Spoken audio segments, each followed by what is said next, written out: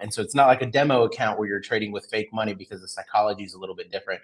Yeah. But then you're able to, continue and continue and continue, and try as many times as you need to in order to get that funded account and be able to become a profitable trader. And so.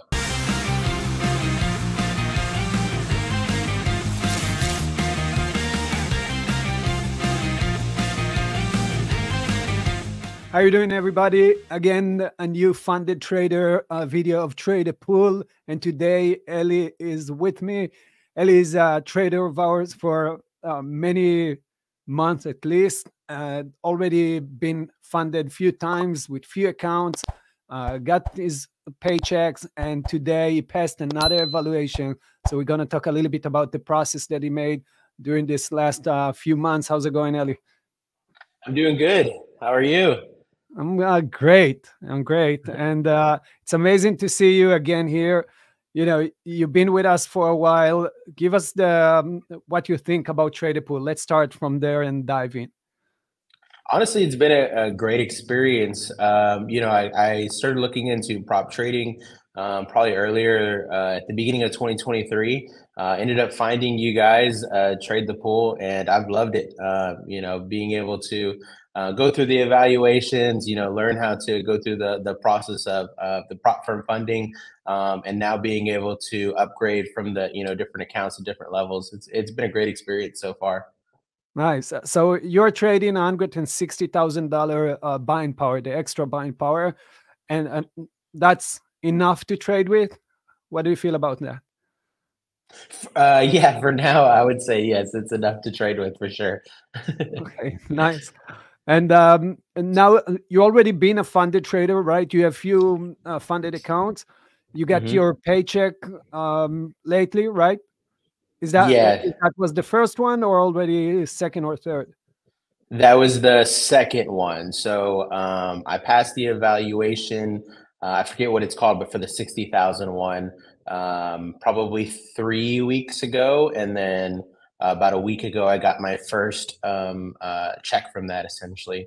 Nice. And so, yep. And then I went on to go for the extra buying power, to be able to have the additional buying power and then the different split. So. Nice. Yeah, because once you upgrade yourself into a bigger tier of buying power, you actually get more split in the profit. And let's talk a little bit about your trading. First of all, if you didn't see, go ahead and check out the first video that we made. Did anything change in your perspective over the market or in your trading style? I think through these different experiences, I'm definitely learning to try to just be a little bit more selective with the trades that I do. Try to make sure that they're within my wheelhouse. I think for any trader, discipline is definitely is key. Making sure that you have a good trading psychology, making sure that you're not, getting carried away or trying to revenge trade or anything like that. I think that, can mess up any trader. But yeah, I'm definitely just trying to learn to just be more selective, trying to definitely jump whenever the opportunity presents itself. Yeah. Nice, nice. Okay, so a little bit about your trading. You mostly trade penny stocks, right? Anything? Yeah, mostly small cap. Anything that you think of changing there, or maybe go now that you have more buying power, maybe try, Tesla, Amazon? Yeah, I've dipped a little bit into some of the larger caps. Haven't necessarily found my footing 100% yet, but definitely something that I plan on working on, just being able to expand my wheelhouse, so that I can, obviously jump on more opportunities whenever they do present themselves. Yeah, that's important, I guess. I just had another interview with another funded trader just a minute ago, and one of the things that I asked him, and that's a great question that I think will be for our listeners, is that how do you handle, a different period of time in the market, or a different time that your strategy won't work? What do you do in order to get out of it, I guess? Yeah, I think definitely, because that definitely happens. Is the market will go through different cycles, things will change, and so for me, I like to study first. and try to get a feel for, how the market's moving, how the market's reacting, and then maybe go in with maybe some small trades, things like that. As I feel like I'm getting more and more confident with those trades that I'm taking, then start to increase the size, just to make sure that if there's going to be any sort of losses, that they're minimal, but that I can get a good confident feel for the market, be able to move forward. Yeah, super important, especially when it comes to, these days, December and then January, the market is just broke into a new high, the Nasdaq. So things are getting crazy. And you mostly short trading, right?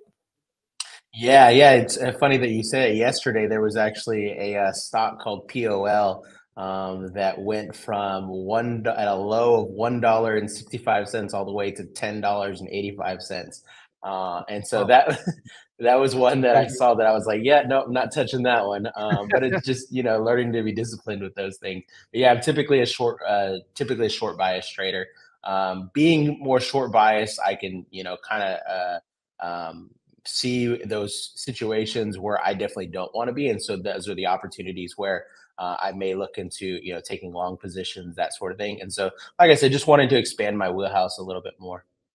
Yeah, it will be very interesting to watch your trading along the way, especially if you will try those big techs and just try to see where you find your edge in them. If you will continue to short sell or maybe try to buy the dip on those, it will be very interesting to watch your Hmm. trading. So I For sure. will definitely look into your account. Yeah, I'm Sounds excited. good. So, Ellie, anything else? Any advice you can share for the guys that want to join, or maybe thinking of joining, or just started the evaluation? Some insight. Yeah, no, honestly, it's been a great experience. I was definitely, maybe skeptical a little bit and just kind of the prop firm altogether. But Yeah, it's been a great experience. Like I mentioned, I just got my first check a week ago, $6,000. So that was nice. exciting. Yeah, And so definitely an opportunity to learn. I think what the challenge is, what they help you do is they help you take the time to be able to obviously be able to master, your trading strategy, but the awesome thing is that you're able to try, and have, that chance of an evaluation, or the funded account on the line. And so it's not like a demo account where you're trading with fake money, because the psychology is a little bit different. yeah. But then you're able to, continue and continue and continue, and try as many times as you need to in order to get that funded account and be able to become a profitable trader. And so, like I said, it's been an awesome experience. That's amazing, Ellie. So appreciate you coming over and share some wisdom.